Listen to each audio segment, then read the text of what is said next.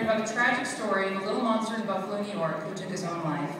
Jamey Rodemeyer was only 14, but to his friends and family, he was an inspiration and a source of love, acceptance, and encouragement.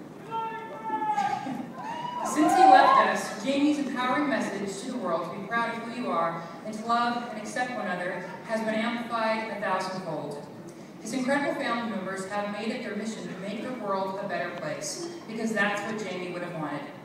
Tracy, Tim, and Alyssa Rodemeyer are heroes in their own right. They have spoken out nationally on television, on the radio, to our leaders in Washington to end the harm of bullying.